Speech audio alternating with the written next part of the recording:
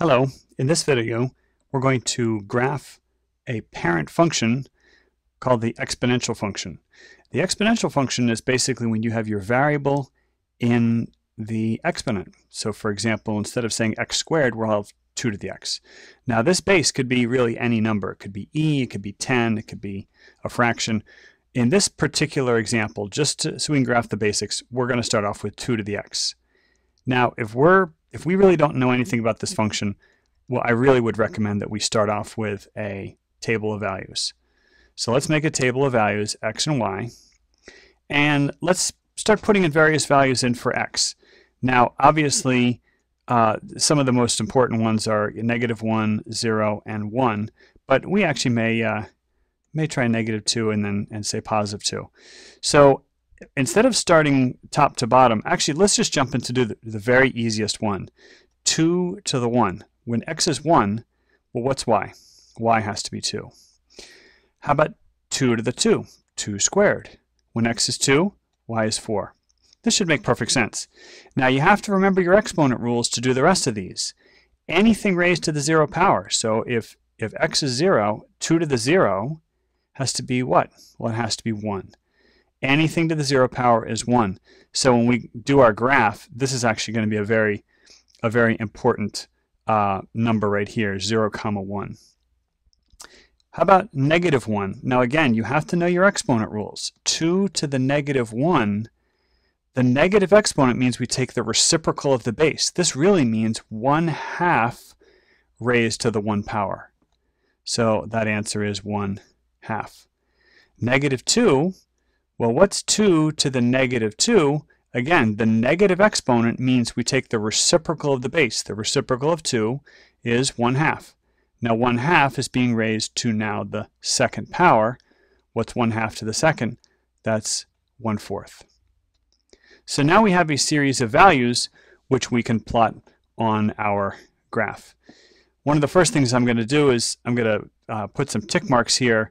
Let's count every 2 blue units. So this is 1, 2, 3.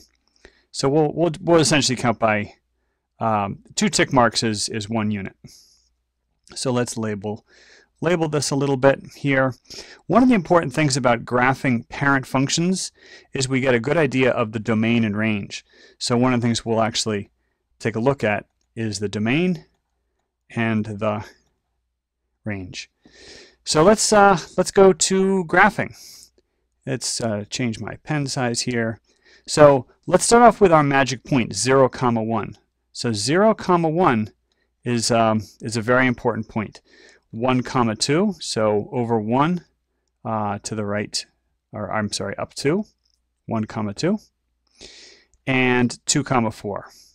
2, 1, 2, 3, 4. Now let's do the negative values. -1, 1/2. So -1, now 1/2 is right there. And then -2, 1/4. -2, and then 1/4 is about right there. So if we were to sketch the graph that connects these points, that graph is approximately like this. Now I hope you see that this graph, first off, we can have any values of x at all. We can have a huge value of x, like x is 100. Well, that's just 2 to the 100, which is a really large number. We can also have a very large negative values. X is -100, which will give us a very, very, very small positive fraction. So the domain really is all real numbers. Okay? All real numbers. Or x goes from -infinity to +infinity. So x is greater than -infinity, but x is less than +infinity. All right? Now how about this range? Well, if you take a look, there's no way that we can get a negative value for the y value. Even if we put in positive or negative or even fractional values, there's no way that y is going to end up being negative. It'll get infinitely close to 0, but it'll never be negative. So the range is really all positive values. Y has to be greater than 0. Not equal to, it's never going to be equal to. So that brings us up to another point, and this is it's called an asymptote. So we're going to have an asymptote It's spelled asymptote, and the asymptote is going to be essentially the x-axis. So we'll highlight that in green. The asymptote is essentially going to be, I can't really see that, can we? The asymptote is going to be this horizontal line. All right, the asymptote. And the asymptote means it's an imaginary line that our graph gets infinitely close to. All right, so if we were to, let's actually sketch that up here. If we were to sketch our asymptote, first off, here are your axes, and then here's the graph, and then the asymptote is just a dashed line. All right, gets infinitely close to that. So let's take a look at another example. In this next example, we're going to have a different base. And our base in this case is going to be 1/2. So we're going to say y equals 1/2 raised to the x power. So again, let's do the exact same thing we did before. Let's make a table of values. All right, table of values.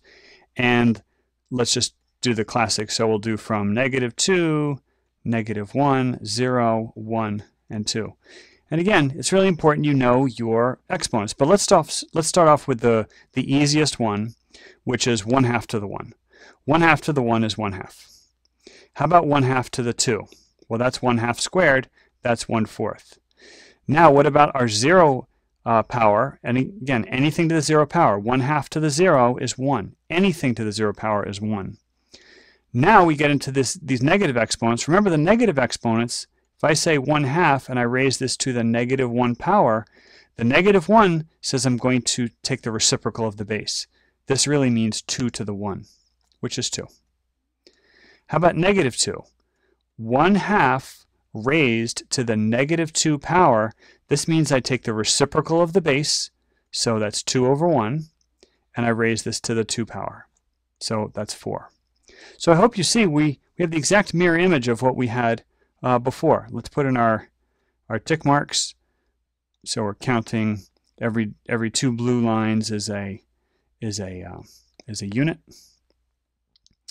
And then let's go ahead and graph these. Let's do this in purple this time. So let's start off with, I don't know, say 0, 1. This is our magic point. And then as we go to the right, 1, 1/2, 2, 1/4. -1 is going to be 2, and then -2, 4. So if we were to sketch a line between these, that line would come down like this. And it wouldn't actually touch the x-axis. You're going to have an asymptote. All right, the asymptote is going to be this horizontal line. You're never going to touch the line y equals 0. Asymptote. All right. So again, domain and range. Again, one of the useful things about graphing a parent function is to determine the domain and range.